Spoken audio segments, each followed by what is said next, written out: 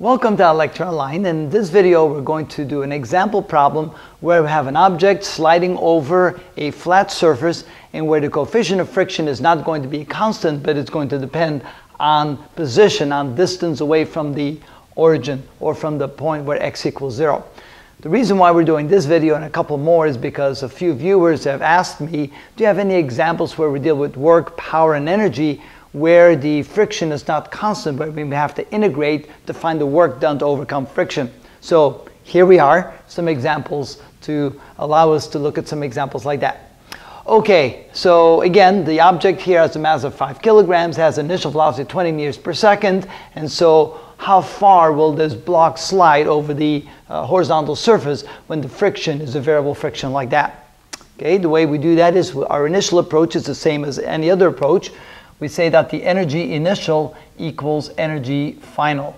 And so what is the initial energy? Well, it could be any work put into the system plus any sort of initial kinetic energy plus any sort of initial potential energy, and that must equal the final kinetic energy plus the final potential energy plus any heat lost.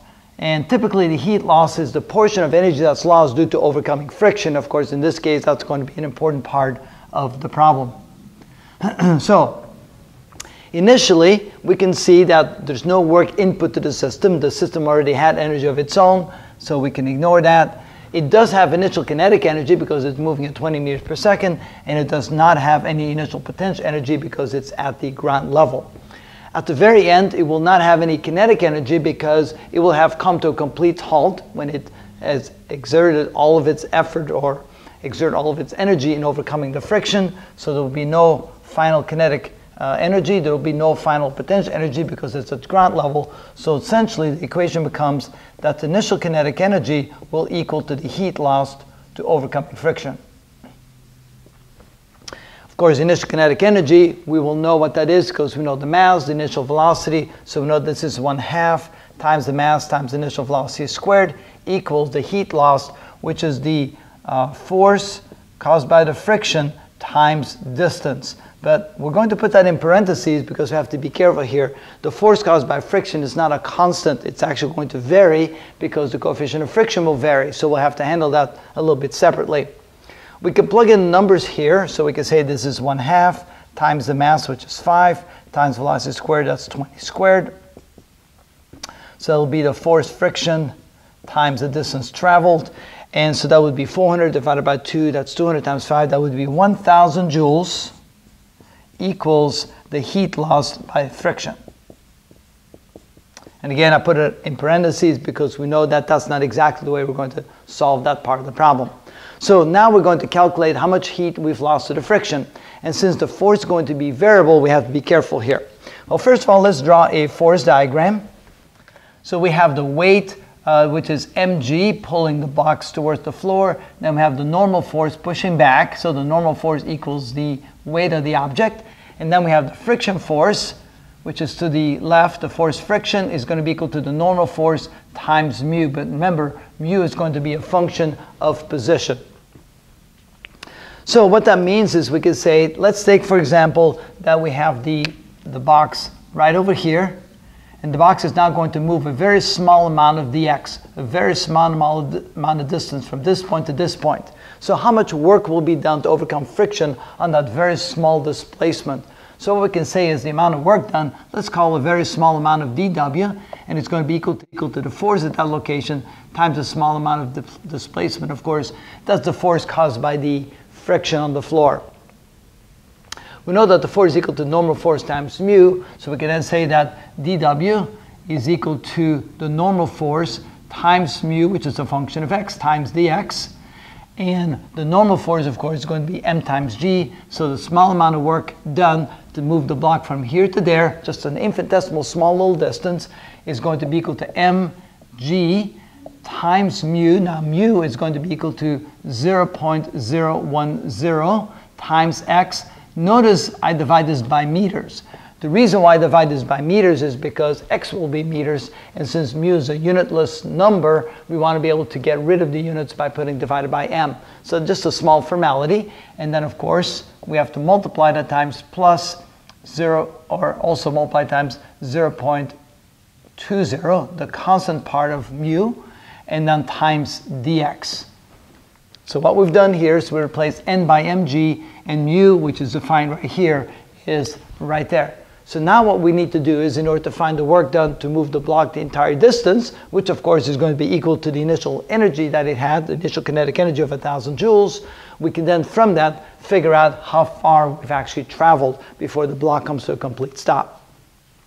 That means that the total amount of work done is equal to the integral of all the small little dw's that we add up. So it's basically an integral is adding up all the little dw's, which is equal to, now we can move out the mg out of the integral sign, so it's going to be mg times the integral of 0.010x plus 0.2 times dx, and we're going to integrate from 0 to x equals x final. So whatever x final is, that's what we're trying to figure out, is how far we'll actually travel. So now we can go ahead and integrate that. So the amount of work done is equal to overcome friction, of course, equal to mg times 0.010x squared divided by 2 plus 0.2x, evaluated from 0 to x final. And then finally, when we plug in the numbers, we get the following. So this is equal to, of course, mg, that would be the mass of 5 kilograms. G is 9.8 meters per second squared. We multiply that times, let's see here, that would be 0.005, because 0.01 divided by 2 is 0.005, times x squared, but we're going to plug in the final limit, which is x final squared, and that would be plus 0.2x final. All right, so that is the amount of work done to overcome the friction. We know that this is equal to the 1,000 joules. So maybe what we could do, instead of writing it like that, we could simply say that's the work done to overcome friction. And of course, that's what we're calculating over there. Now, when we put that in an equation, you'll find out we end up with a quadratic equation. So that means on the left side, we get 1,000 is equal to, that would be 49 times 0.05. That would be, let's see here, make sure I get that right. So we get 49 times 0.005. So it's 0.245x squared. And then that's 49 times 0.2. That would be plus 9.8x. So notice we end up, and of course that's x final, but I'm just going to write x here because that makes it a little bit easier to work with. So notice that is the x final we're looking for. Now we have a quadratic equation which we have to solve. So we can say that 0 is equal to 0.245x squared plus 9.8x minus 1,000. And so if we solve this quadratic equation, we will find out what x is, how far the block has slid before it comes to a complete stop. All right, that means that x is equal to minus b, which is not minus 9.8, plus or minus the square root of 9.8 squared minus 4 times a 0.245 times a minus 1,000. Notice that this minus will cancel out that minus right there and divide the whole thing by 2a, which is 2 times 0.245. All right, so let's go ahead and work that out and see what x is equal to. So that gives us 4,000 times 0.245 plus 9.8 squared. Take the square root of that, and that's 32.8. So that leaves us with 9, that would be minus 9.8 plus or minus 32.8, all divided by 2 times this, which is 0.49. Okay, and then you can see that the only plausible answer is the minus 9.8 plus 32.8, because I use a minus, I get a negative number, and there's no way that the block can end up before the starting point. It's going to be some positive number. So we take 32.8, subtract 9.8 from that, and divide that by 0.49 equals, and so we end up with a distance of 46.9 meters. So that's about 47 meters. All right. A quick check to make sure we did this right. So we have the coefficient here, and so 47 meters at 20 meters per second. That looks reasonable, so that is probably the answer. And so again, for quick review, whenever the coefficient of friction is not a constant, then we can simply multiply the friction force times the distance traveled, because the friction force is a variable.